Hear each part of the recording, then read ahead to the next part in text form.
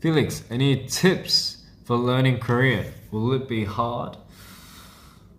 I can't say everything's easy at first. I don't know. Maybe there are some people that find it really easy and or maybe learning a language or riding a bike, let's say dancing or trying to sing or maybe being naturally good at maths. But honestly, I feel like everyone, not everyone, but mostly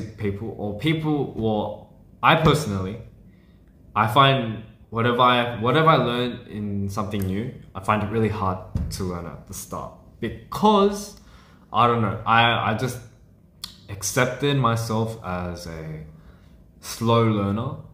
Actually, I've been talking with my sister from some time. She studies in psychology and she does help me a lot with, she gives me a lot of tips on how to be, I guess, successful in my own way. And she does kind of give me tips on how to do stuff.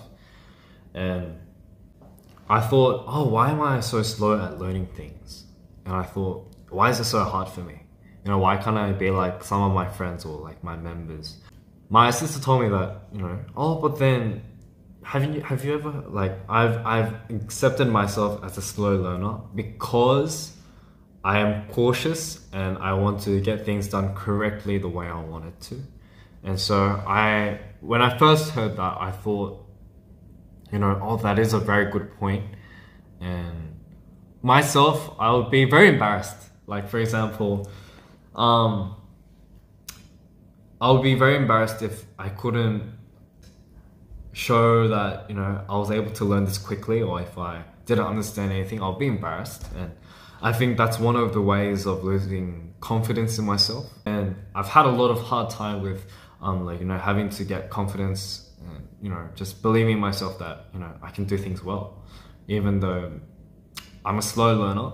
But the whole point is the fact that my sister said, she was a slow learner herself, though the more she admitted that she was a slow learner, the better and the more peaceful she was with doing things her way.